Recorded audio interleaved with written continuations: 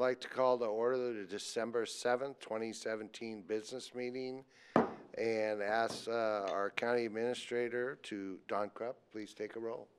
Thank you, Mr. Chair. We have Mr. Stephen Madcore here, County Council, and serving as clerk of the board today is Mr. Kevin Moss. So I'll start with the roll. Commissioner Humberston. Here. Commissioner Fisher. Here. Commissioner Schrader. Here. Chair Bernard. Here. And Commissioner Savas is attending another meeting and will not be in attendance today. Actually told me he might be late, but we'll see. With that, we'll move on to citizen communications. Oh, wait, flag. I pledge allegiance to the flag of the United States of America and to the republic for which it stands, one nation, under God, indivisible, with liberty and justice for all. Guess we had to put that in bigger print. It's not like I've never done it before. All right, now we're on to citizen communication. We have Rob Reynolds and Kevin Johnson up first. Yeah, just both of you come on up, tell us who you are and what you'd like to talk to us about. Rob? My name is Rob Reynolds. I'm a congressional candidate for the U.S. 5th District. The reason I'm here is not just to introduce myself, but I really want to talk about the Westland paper mill and saving the 260 jobs that are there, and we are going to need your help to do it. So that's why I'm here. Okay. Yeah, and we'd like to help. There's the Westland paper mill has a lot of opportunities. I think all of us have maybe toured the Westland paper mill. I still need to tour it. Oh. We're going to have a group of women from our circle of local elected women, and we're going to go as a group to go tour the Westland paper mill. I've done it at least 2 or 3 times. Okay, well, you don't have to come with us then. Oh, why not? Well, did you have anything else you wanted to add, or? Oh, I did. I thought I had sorry, didn't know I was. Oh, you got 3 minutes. Okay, sorry. I spoke with the mill manager last week, and he has a plan set up after they finish their bankruptcy next year to reopen the plant. But the issues are overhead. The property tax, the $500,000 a year that he spends on property tax is huge. The property is not valued at what it's stated at. That needs to be reevaluated. I wanted to see if there's a way for the county to remove or adjust the fees for ADA upgrades that are needed for the mill so that he can use some of the other buildings to increase his revenue, to cover some, reduces overhead. So there's some options available. He'd also like to look at connecting with Clackamas Community College to provide training. So there's just some huge options that are available, besides the fact that starting wage there is $21 an hour. So that's living wage. Top wage is $35 an hour. These are millwrights, these are electricians, these are painters, plumbers. This is what we're looking for in our community, to have this type of workers available and training. And he trains all his staff, so they can come in straight from high school or 2 years out of high school or whatever, and he will train them and get them certified to do these jobs. The fact is that with overhead being so high, partially because of property tax, but also partially because of buying pulp from Canada, there are issues that are issues that are happening. What I'd like to see is the county step up and try and help save these jobs. That's 260 jobs. The county stepped up and says, "Oh, well, we'll train these people," but I don't know if you've ever gone through retraining. When you're 35 or 40 years old, you've done a job for 20 years, and then all of a sudden they want to retrain you to do something else. You're not going to be retrained to do a job that can pay you the same as what you were making. So, if the county can step up in some way to help with the permit fees or property tax or just other fees that are out there for them to reopen, that would be amazing. That would be the, what they're looking for, what Brian's looking for down there, and what I'd like to help do in any way to connect the business market with the county and with the mill to make this happen. So that's why I'm here. It's just to. Well, ADA is a federal requirement, so right. There's not much we can do about that. Well, building permits, though. I mean, because when they're upgrading, because they need to upgrade the ramps and stuff to some of their buildings at the south end of the island. Mm-hmm. They have buildings on there that could be rented out, but they're not ADA permitted. And, you know, you're gonna have to have building permits to do all the work to make that happen. So if there was a way to, you know, reduce the fees to make that happen, so they could have other income coming in. You know, they also would like to put in, you know, lookout area there at the south end of the island, by the falls. There's a beautiful area down there that would be amazing for people to walk out on and look at the falls.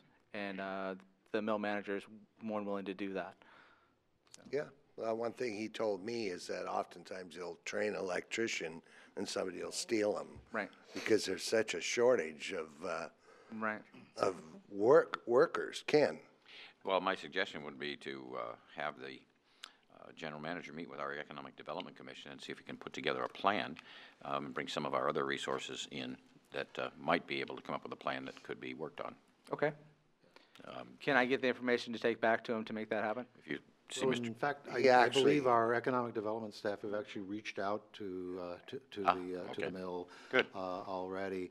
I will say this, the building permitting responsibilities and decision-making regarding accessibility and ADA is actually the responsibility of the city of West Lynn, because it lies within the city of West Lynn's jurisdiction. The county is not involved with the building permit and sort of regulatory requirements there that apply to them. But I do believe as well our workforce folks have also connected up with paper mill folks as well. So we're doing our best to try to help, and I certainly think we would support any kind of effort that it would take to try to keep the mill open. So Yeah, yeah. Well, Martha? I serve on the local workforce board, so there's a rapid response team that works with our economic development team here, Business and Community Services, with the workforce board, that when you have something of this magnitude happen with layoffs, and I understand it would be great to keep the jobs there, and I don't think anybody would argue with that, but in those kinds of situations, it immediately kicks in, and they immediately have the workforce teams and professionals, which are just down the road here, and our economic development team move to start, assessing, looking at retraining, and really getting all the ducks in a row to make sure that the people who have been employed, who suddenly are unemployed, have an opportunity to find employment. See, but that's the problem. It's not retraining that we need to work on. We need to work on saving the mill. Right. And I understand the that. rapid response, yes, they're great. I met with them already. They're awesome. They do a great job. That's not, the question is, how do we save these jobs? How do we keep this mill in West Lynn? That's the important point. 260 jobs is, $20 million a year in salary. Besides the 4 times that amount of the other businesses that are affected because of the mill closing down. Right, So, and I agree, actually, I would prefer to keep those jobs, and I would prefer to see if something can be done to keep those jobs, but in the event that that doesn't happen, there's least, what I'm just trying to say is that, I'm not disagreeing with you about keeping the jobs, but I think if it happens that it doesn't get there, there is a process in place to at least try and make sure that people get. right, and, Yeah, and everybody employed. greatly appreciates that. I mean, I'm not arguing that point. I just would like to make sure that the county is doing everything they can to try and save these jobs, and that wasn't the impression I received from the research I've done. So that's why I'm here, is just to, ask that everything is being done possible to save these jobs. So that's all I'm here to say. Of course, we have lots of businesses that struggle and go out of business that it'd be difficult for us to excuse their property taxes when we don't do it to other people. I mean, I had a small business, and my property taxes were in Clackamas County are so much better than Portland. But I couldn't even imagine asking the county to reduce my taxes so I can stay in business. So I don't know. I'll tell you, the best opportunity there is using portions of that property, like you said, out on the south end. Would be a great brew pub, great housing opportunity, much better than the Blue Heron side as far as I'm concerned. And actually a motivated property owner and developer. So I'm very interested. I've met with them before too. Right. And so we're certainly open to sit down and talk to them, see how we can keep the jobs. My other fear is that it's going to end up like the Blue Heron paper mill. I've lived in Oregon City the last 7 years of my life, and seeing the destruction of that mill or the waste of it, and seeing the jobs go away and nothing happen with it. I know there's a plan, but nothing's happening with it, and I just don't want to see that happen to the other side of the river. So that's, you know. Yeah. Don't hold your breath. Well, I know. on that. That's why I'm here, though. I'm trying to make something happen. You know, just let you know that there's people out there that are trying to make something happen. So. Mr. Johnson. Good morning. Hoping to get some answers and clarification on comments made at the last two meetings. Let's start with Ken blaming corporations for people not being able to afford housing. Is it small corporations, big corporations, or all corporations? If I can get a show of hands, how many of you have a retirement plan? Unless you've opted out, at the very least, you're in the PERS plan, and I think most of that fund is in the stock market, corporation stocks. Directors of corporations have a fiduciary responsibility to try and make money for their stockholders. Do you really expect them to believe that you don't want their stocks to do well, and you'd gladly pay $2 more for a hamburger, even if it affects tens of millions of Americans? Slamming corporations is shameful, especially with no solution for the problem you see. If corporations are so evil, you should divest all your stocks. Maybe put the money in rental property. Good luck with that when rent control comes. Now let's talk about the Holcomb property. I heard it was the best plan staff can come up with. For that to be true, you'd have to believe they were telling you the truth. It may be true, but do they really know? I'll give you a couple of examples to make my point. The H3S director, your head guy, sat here 2 weeks ago and told you how terrible the sewer backup was and hazmat had to be called. He also said the only way to fix the problem was to move all the residents out and replace all the sewer lines. The true story turns out to be a problem with Oregon City pipes, nothing to do with anything on the county site, and maintenance staff cleaned the units. Later he said the units were first occupied in 1962, but they were only intended to last into the 90s. Built in the 60s and only a 30-year lifespan? That's just ignorant or knowingly a lie. Martha, you said before Thanksgiving you were thankful to have a cozy and warm home. When was it built? I think Clackamas Heights down the road is 20 years older, and if I remember correctly, they aren't even on foundations. With the director's logic, how could they possibly still be functional? Saying these things, I would have trouble believing he was telling the truth about any of it. You say the property has to be sold to build more units. Exactly what are the proceeds going to be used for? How much county money is going into the PEDCOR project? I also like to know how Ken came up with a $1,000 a door cost per year. Is that the PEDCOR property, or is that for current Housing Authority units? PEDCOR has a total cost of $60,500,000. Add on $62 million lost county tax revenue for 60 years, the total cost is $122,500,000. That works out to $9,360 per unit per year for the whole 60 years. That's a far cry from $1,000. Maybe part of the cost will be offset with less maintenance staff, since you will have more new units. Do they know there will be less of them working? I don't share Paul's concern that residents should have a say in what happens. It's unfortunate, but they live in subsidized housing, and they have to live wherever that is located. I agree with Jim that vouchers would give residents the opportunity to move anywhere. Since the county is paying for relocation costs, let's hope they don't all want to move to Florida. Is there a reason the county can't sell all their property and use strictly vouchers? Seems that would solve the problem if there are places for the residents to go. There have been news stories that vouchers going unused because there aren't enough vacancies that will accept them. Before this project goes any farther, you should hire outside housing experts to try and find the best solution for this situation.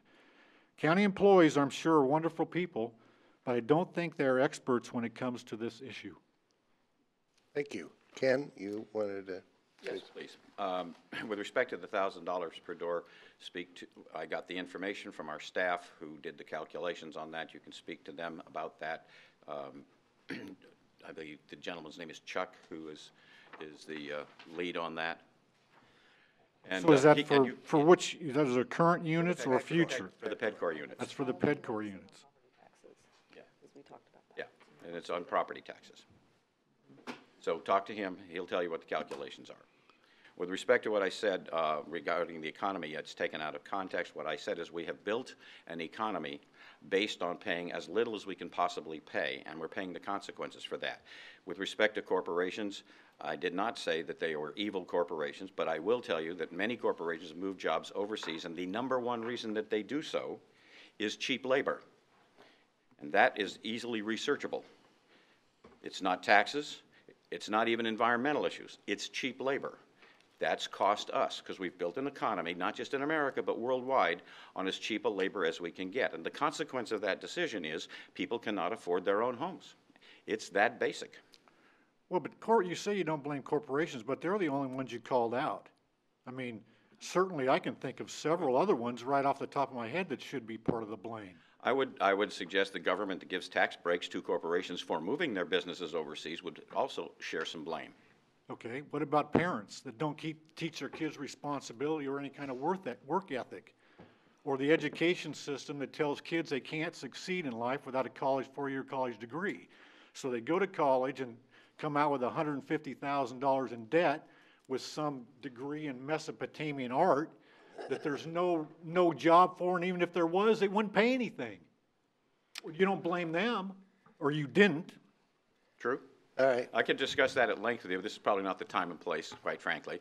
So if you'd like to have a philosophical discussion on that afterwards, I'd be happy to have that conversation. Well, I just think you should not have just blamed the corporations without putting some of the blame other places. Don? So I, just by way of information, I have asked staff to follow up on the query about the $1,000 per door. I received a communication from Mr. Johnson over the weekend and have asked staff to follow up with that and other questions that he had about housing resources. I don't believe that has yet to take place, but I will follow up today to make sure that it does. So. Can you make sure we all ask get that? Commissioner Savas to have to set up a meeting with Brian Johnson to discuss the units that he has proposed in the past, and I'd like to see how the numbers work on that. Mm-hmm. Can I just say one more quick thing? I'd like to thank the staff. I mean, I send out emails on the weekends just because I haven't got anything else to do, I guess. But I don't expect you to answer them on the weekends. Thank you. Thank you. Les. Less is more, I always say. Good morning, Les Poole. I live in Clackamas County, and when I send you emails on the weekend, I expect a response. But if you send me an email on the weekend, I'll try to get back to you by Tuesday. Yeah, interesting that we almost missed the Pledge of Allegiance, because I was going to mention that, today's December 7th, and I think we should all just take a moment of silence and just be grateful that we weren't there that day and what our grandparents went through.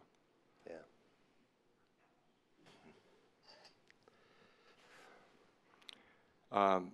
I was going to make a couple comments about Oregon City Manor and how we're doing subsidized and affordable housing, and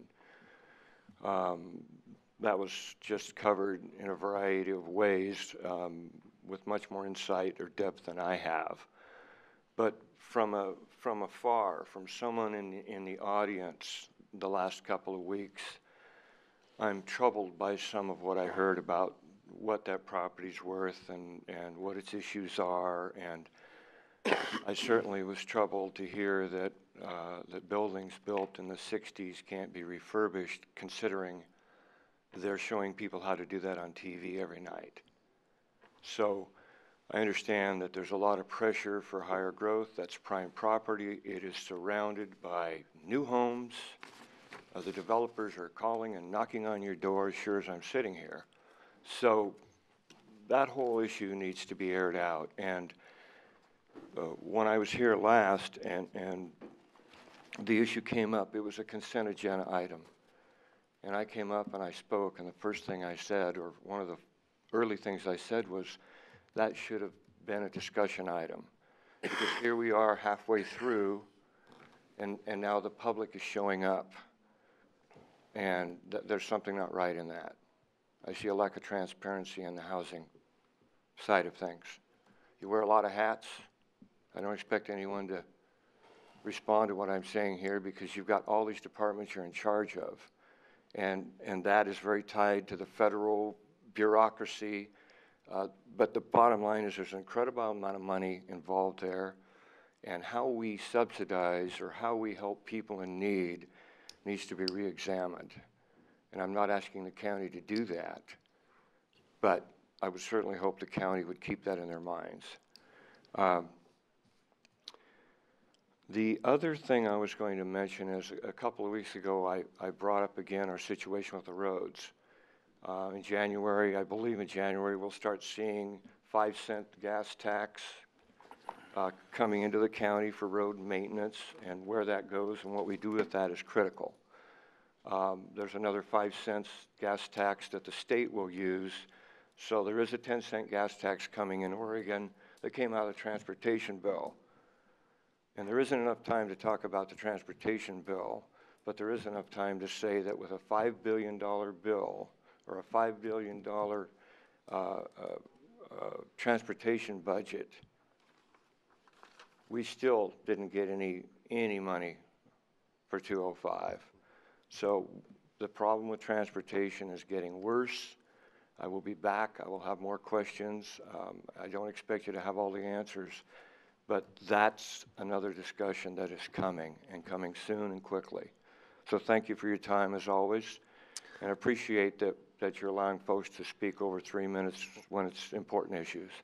And not that I need to communicate with you, but this might be an opportunity to talk to the rest of the commissioners about a letter that Metro's sending out, which is basically saying that they don't think any money from tolling should pay for enhancing or adding lanes. And Paul's at the meeting, and I totally oppose that idea. I mean, my argument is that Clackamas County, if we were at a level playing field, we had adequate lanes, that would be another story. But to start when we're deficient in the number of lanes we have at 205 and say we can't use it to expand it makes no sense at all.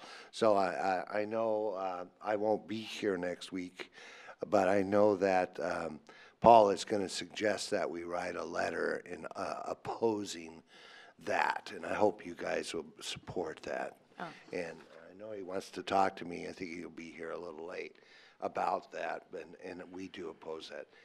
Then the other thing that you brought up, Oregon City Manor, I went to the community meetings where they invited this folks in. I thought it was very open and public, and I think we've had a couple since it then. But I don't understand what we're doing here. We are only asking for permission to sell. We haven't actually made a decision to sell, and actually we're working with Oregon City to talk about how could we utilize that property better.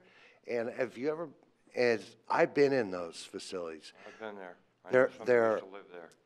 Not high quality structures. They were built quickly to house people that needed housing, and I don't believe they're on foundations.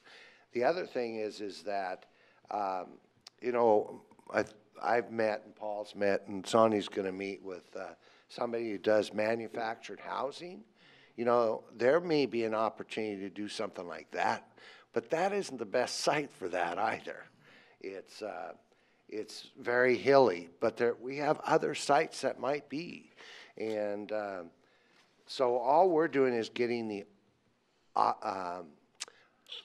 you know, to have a chance to consider selling that. And we'll work with Oregon City and other housing advocates to figure out what's the best way to invest that money or reinvest that money on that site So we're working at it. Good. We good. haven't made. There's any- options there, and I am not questioning that money needs to go there and that that property could be utilized better. No question as to that. But how we get there and what happens when we are eliminating 50 or 100 homes and then we have to replace those, Yeah, and you now know, we're getting our- into a deep discussion for another time, but I Our realize goal it's is a complex. 4-to-1 ratio. For every one we get rid of, we replace it with 4. Getting the price, you know, that's reasonable, not $245,000 a door, that's the challenge.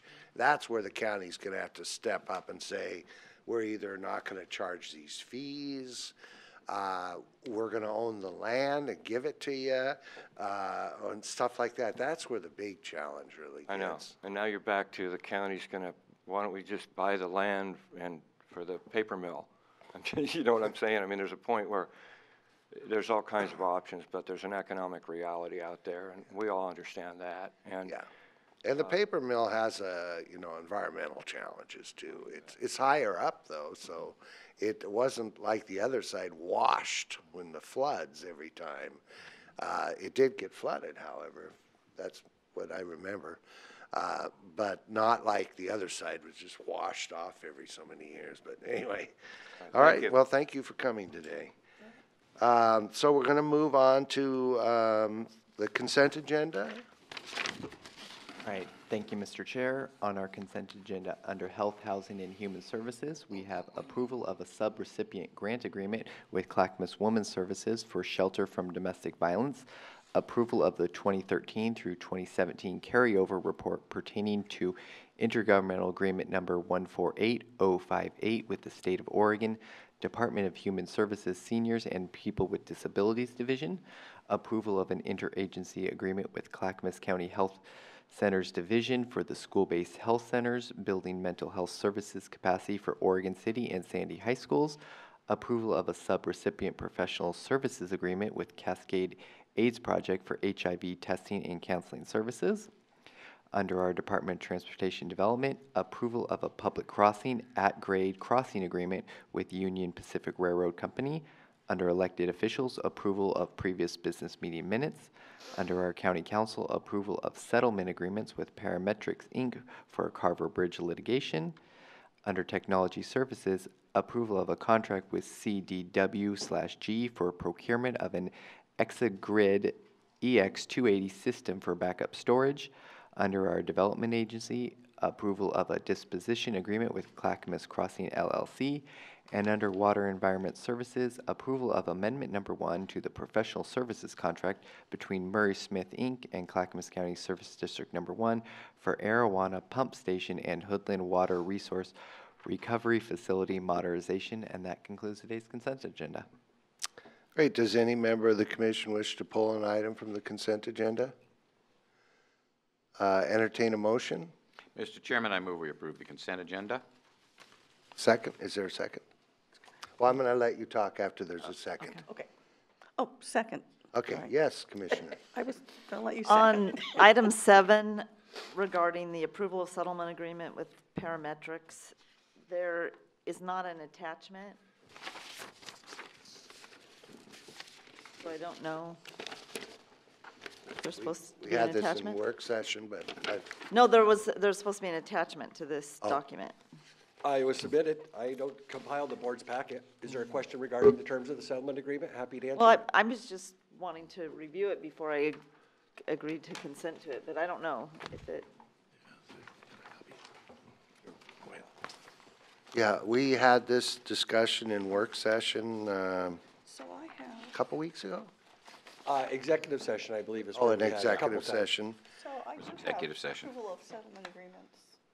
Yeah, we have that, she has that. oh, yeah, so But on, you wanted the whole agreement in the. no, it's, apparently Kevin has the Oh. settlement agreement. So that was my only You wanted concern. the actual Yeah, it was supposed to be attached The to our legal document. document, okay. got And it. it wasn't right. attached. I don't know if, did you guys have it attached to No. yours? No, I just have the Okay. one piece. So I was just concerned for the public record that the consent agenda was not including the release as the document states. And I just want to make sure that we're being transparent So is it before up? we approve it. Otherwise, we can pull it and then approve it later after we get it correct in the public record. Is it posted on the web? Yes, Mr. Chair, it is posted online in the web version. Okay, the agreement itself? Yes. Okay, and that was my only concern. I recall us going through this. I know the terms of the settlement agreement. I don't have any issues with it. I just wanted to make sure that it is we're being transparent. All right. And then Okay. I just have one other comment. Can I make a comment? Thank you.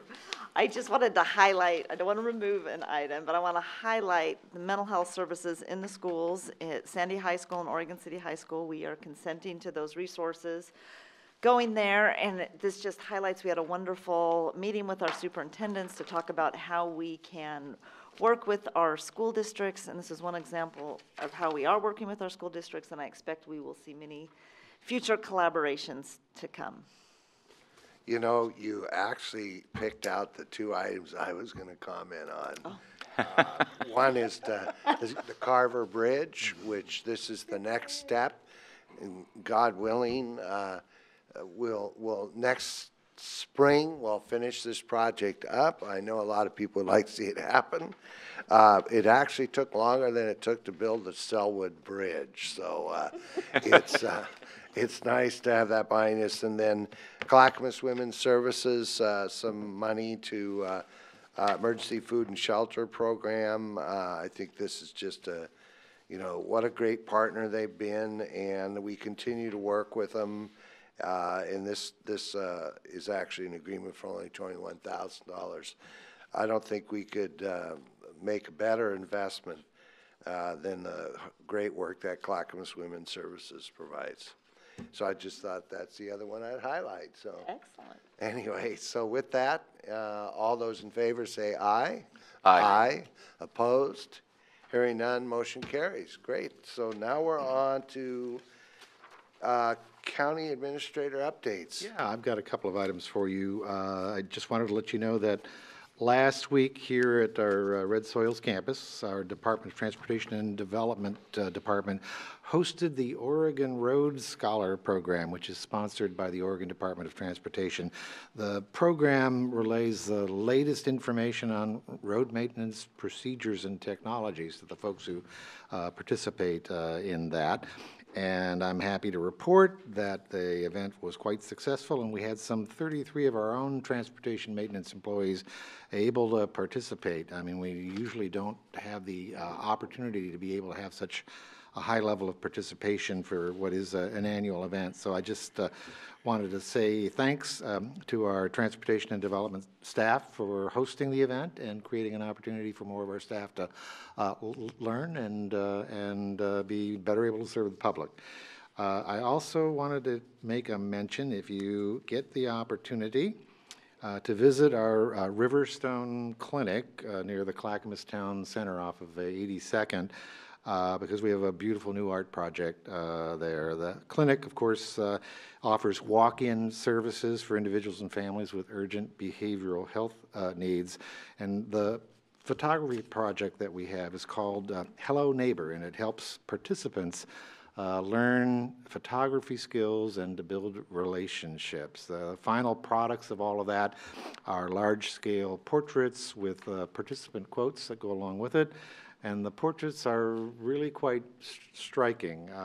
One of the quotes for one of them, for example, says, "I am so inspired by the people who work here. They are true believers that recovery is possible for anyone." So I'd invite you to take an opportunity to drop by and see them. Finally, I wanted to let you know about the follow-up with a Mr. Tony King, who lives off of Rusk Road. He was here last week talking about his concerns about flooding on his property. We did get him connected up with our disaster management director, Nancy Bush, who has been working with him and continues to work with him. One of the issues related to his challenges in being able to be eligible for buyout program is he's actually lives within the city limits of the city of Milwaukee. So we are working with city of Milwaukee folks to try to connect up and see if there's a way over the long run to be able to address his specific needs. In the meantime, Nancy's been able to get him and his wife connected up with other services that the county offers and provides folks that are facing these kinds of difficult circumstances. So we'll continue to do that for them. Wanted to let you know we followed up. Great, thank you. First up would be Ken. Thank you, Mr. Chairman. Well, it's been an eventful week.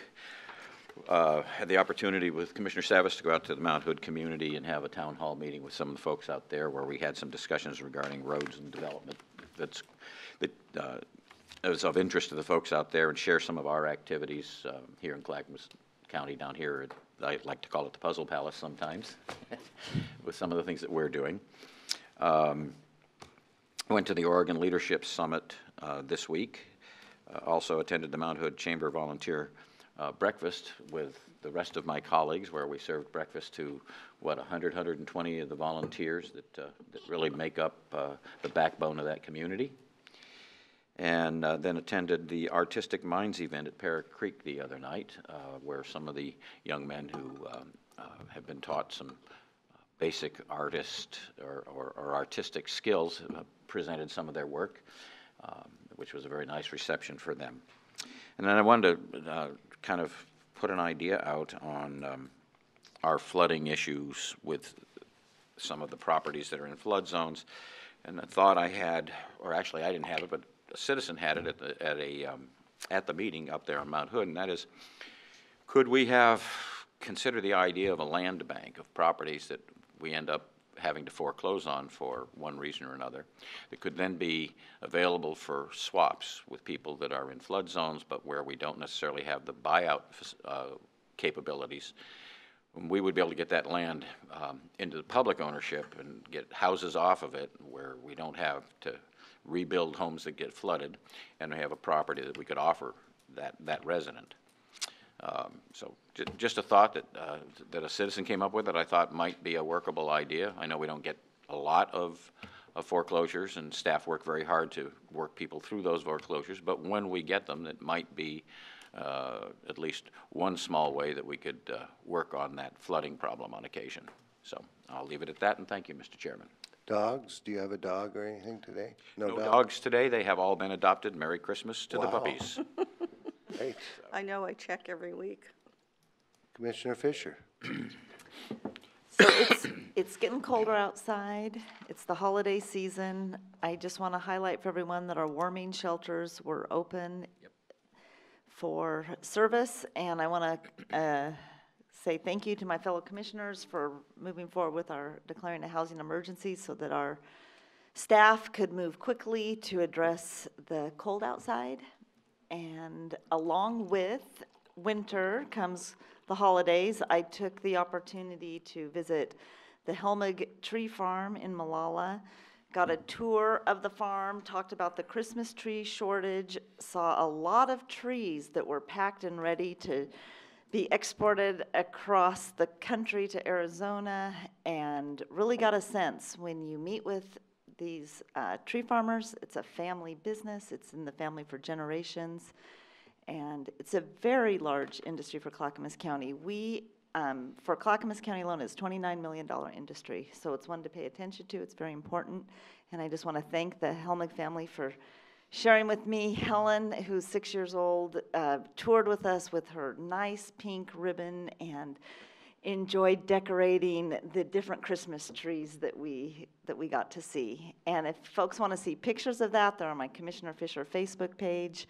Please visit that at Facebook. And I don't know the actual address, but it's, if you look for Commissioner Fisher, Fischer, you can see some of those pictures, beautiful pictures of the tree farm. And then lastly, I just want to again thank my fellow commissioners. We have had a very busy week, and I attended all events with Commissioner Humberston, so I won't go into all of it. But I tell you, when we were there at Mount Hood, and we had our hats and our aprons, and we were serving the volunteers. It just struck me that we have a commission that serves, we care, and we are there to solve problems and meet the needs of our community. So again, thank you. It's an honor to be here. Great, thank you. Commissioner, let's see. Schrader. Behave. In any case, yeah, actually the Mount Hood Chamber Breakfast was a lot of fun, and I just want to mention, and we carpooled, Commissioner Fisher and I, so we are trying to be efficient with how we get to places. And it was a beautiful drive up because, as you know, it is cold out. Thank goodness for the warming centers, but it was a beautiful, in that case, the view of the mountain, the snow, the whole ambiance of the beauty of this county, and that I always like to remind people that a good portion of Mount Hood is in Clackamas County. And, you know, we have a great tourism opportunity there. Ski resorts are open, but it was a beautiful day to drive up to the mountain. I also attended the Oregon Leadership Summit with my colleagues, and I also served, as I mentioned a little while ago, on the Workforce Board in Clackamas County. And there were futurists there speaking about what is going to be the future of workforce because of automation. So what we're going to have to think about as we move forward with workforce skill sets, what does that mean? What kind of skills do people mean? There are certain things that robots can't do. So how do we interface with a new skill set for the 21st century so people can have jobs and worthwhile jobs and jobs that give them meaning with this umbrella of mechanization, including things like cars that we don't have to drive anymore, but we're still going to need the roads for. So very interesting discussion and a lot of good literature on that. Also that evening, we had a dinner. The Association of Oregon Counties met with the folks, the Oregon Business Council.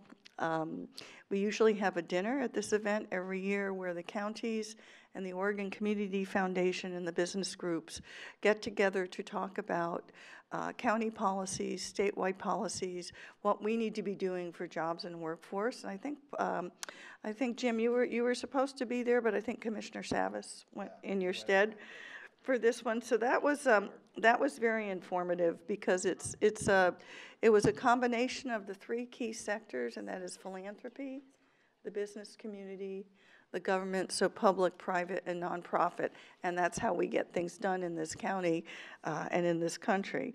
The other meeting I had was with the Oregon-China Sister State Relations Council, my friends, and I'm happy to announce that the e-commerce platform for our business community is up in Tianjin province. They have a free trade zone.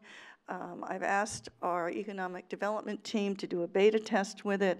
It enables Oregon businesses, small, medium, large, to ship product to the free trade zone and actually have it viewed by folks directly at a pavilion that is specifically dedicated to Oregon, and see if we can get some more direct contact with people selling their goods and services overseas to our China neighbors.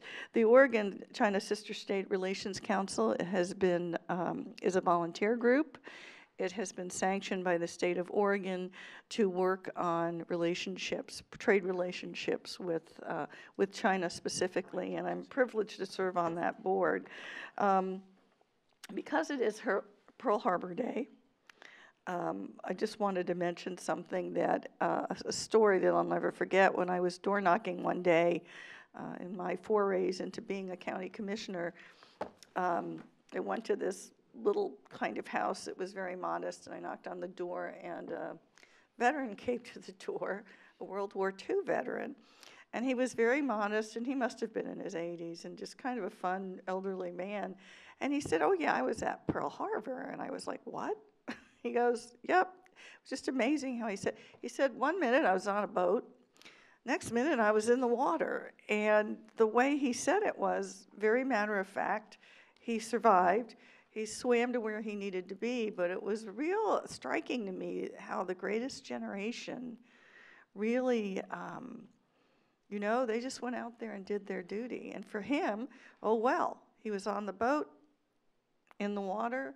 He was able to get out. He did see some of his colleagues, you know. I mean, that was a dastardly act in a terrible situation. But so it is good for us to remember today the sacrifices and the way the greatest generation has shouldered their responsibilities is something that I think we as a county, nation, state need to emulate again, and I'm hopeful we can keep moving in that direction.